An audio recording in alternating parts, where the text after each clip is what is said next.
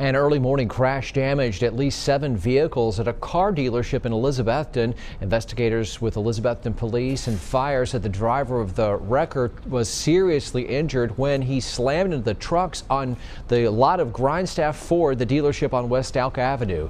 Several of the trucks, as you could see, were pretty seriously damaged when that wrecker flipped, and the driver was taken to the hospital with some serious injuries. Police are still investigating. We'll bring you updates as we get them.